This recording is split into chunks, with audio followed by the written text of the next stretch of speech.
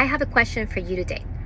And I want you to close your eyes. If you're driving to do this, but I want you to close your eyes and imagine, what is the life of your dreams? What is it that you want to?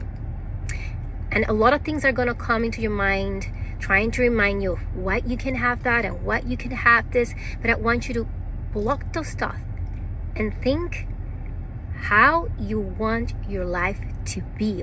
I want you to think of everything from what do you see yourself doing for the rest of your life? How do you want your family life to be? How do you want your health to be? And what goals do you have? All of them. Think about all of that. Close your eyes and think of how you want your life to be. How do you dream your life to be? And I want you to know that it's possible to live the life that you dream of. That each day we're granted with one more opportunity, one more chance to work towards that goal. And what we do on that day, every actions that we do on that day, every decision that we take is either gonna get us closer to what we're fighting for, or it's gonna hold us back. Okay?